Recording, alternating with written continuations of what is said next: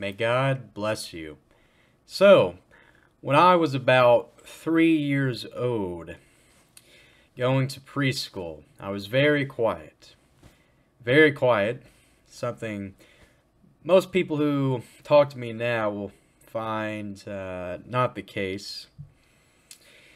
Especially while talking to others. I like to talk to others a lot. Some people have noted I don't reveal many things about myself, about my personal life, but I have no problem talking about other people's life, as having the podcast is a good example of.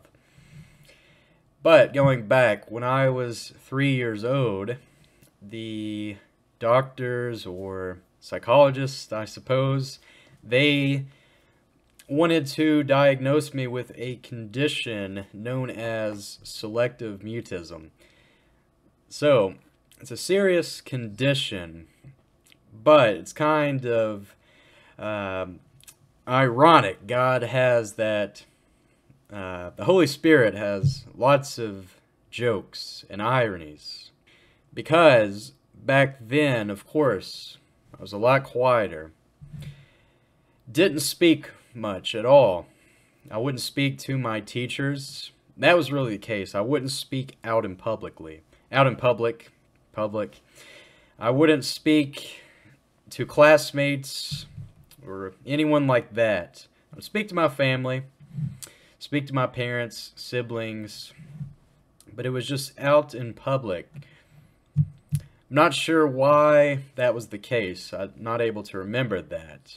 Just recently, I was reading The Mystical City of God by Venerable Mary of Agreda.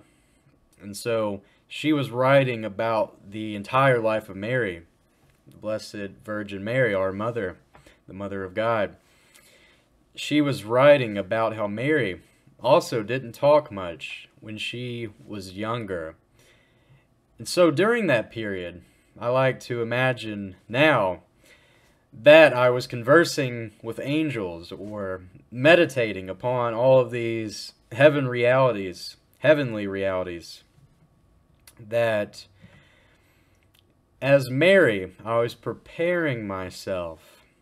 I was growing with the capacity to eventually speak with great power, with great conviction, to bring other souls to God.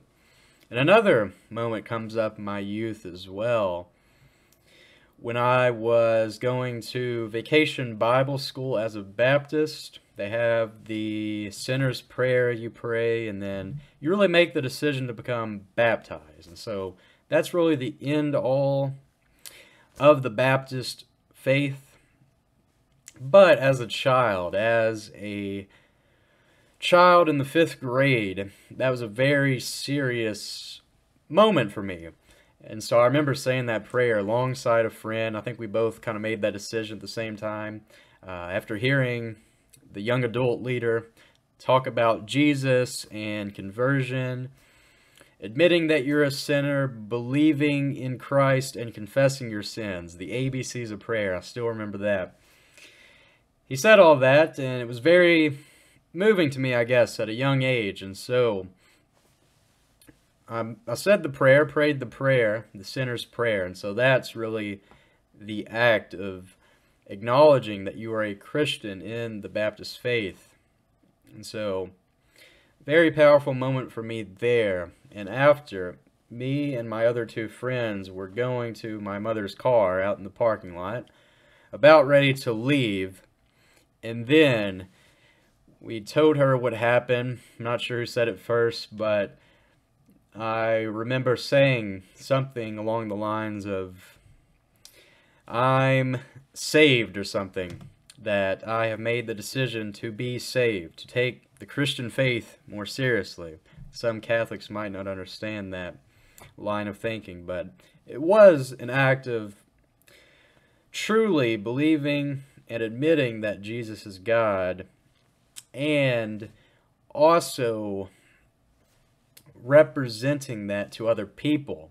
And so that was the part that worried me, because they tell you that now that you're a Christian, the mission is to tell others about Christ, to bring them to the Christian faith. And so that worried me a lot. And so all those emotions were overcoming me, and I was even tearful just about that. Not sad, but just overwhelmed with all of that, because I didn't think I was able to do that. And so if that's one of the conditions of being a Christian, to spread the faith, to talk about the faith, that was not something I was ready for back then. So I was quieter in high school. I'm starting to become more outgoing in college. But I believe, as I told before the story, go watch that video, of my time at the monastery, the time I spent working at the Abbey of Gethsemani, where I developed this ability to know what not to say, while also having the resolve to say what needs to be said. And so, in today's world, there's a lot of things that need to be said. There's a lot of people who need to repent. There's a lot of people who need to convert. There's a lot of people who need to call upon the name of Jesus.